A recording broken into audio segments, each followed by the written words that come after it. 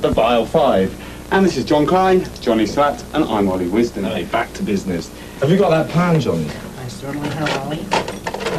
Today we're going to take you on a little tour of a little bit of our lives and take you to one vile tea party, show you how we put on makeup, and generally show you, I don't know, various aspects of being a specimen. As you can see, it's a bit like being a faggot, but it's not really. Wow. Not at all. I mean, Johnny Carson wears makeup. I mean, if it's good enough for him, you know, it should be good enough for your average redneck tracker, really, shouldn't it? We actually might give away free lipstick with our next record. We don't know. We're considering the possibility of men wearing it. I don't know. Lipstick for men. I think you should have fun dressing up.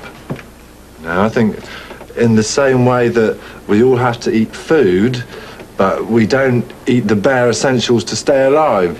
We try and make our lives a little bit more pleasurable by choosing food that we enjoy to eat. But I think there's a distinct comparison between that and my personal views, at least for dressing up. Before we start eating, man, we'll say grace. So, Which is only proper.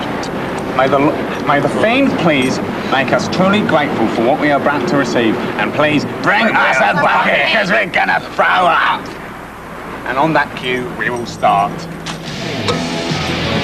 I can't eat eggs without petrol. Where's the blood? Looks like that's all I'll need. Half of mine too. They're great. Anybody like some brain? Where's the beef? Yeah. The way you look, definitely, which respects the way you act. We're not doing it so much for other people, we're doing it to affect ourselves. It's just like when the Indians put on war paint, they were psyched up to fight. And it's a very, very similar sort of thinking behind that, if you like. I mean, if you feel like the average person in the street in a pair of jeans and sneakers or whatever, you're not going to be inspired to sort of, I don't know, think differently, do differently. We'd like you to have some. Pass us the dip, please. Tea for anybody? No, you are, thank you, man. Yeah, would you like some tea? Oh, that's my dip. People always talk about our influences as being Bowie and T-Rex and being the whole sort of glam thing. But this man's my biggest influence. I'm probably his.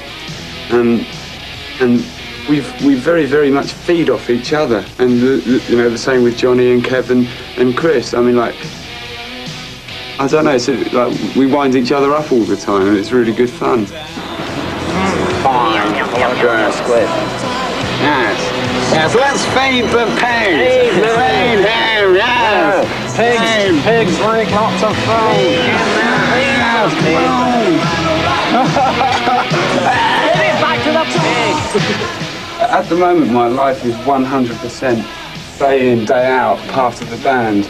And it is the most exciting thing that I've ever done in my life. You know, this is the best bunch of people I know. It's the best fun that I've ever had. I'm doing exactly what I want to do creatively.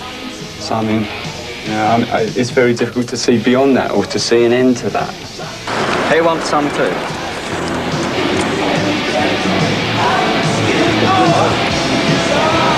I feel like I'm about 9 years old today because I've got sort of shorts on. You know, it makes me feel different. It makes me feel like quite a brat, actually. Makes me feel like sort of things like. I want my, you know, limo now, or else.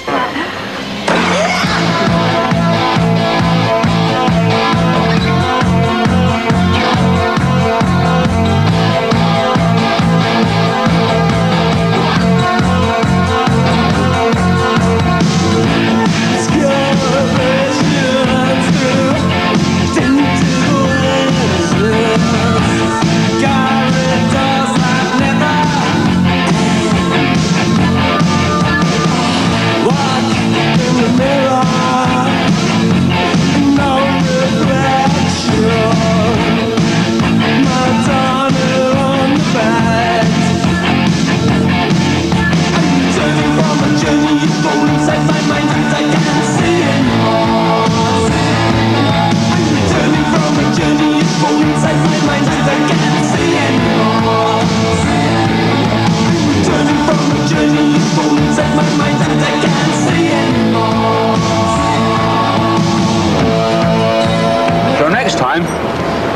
Why not join us yourselves?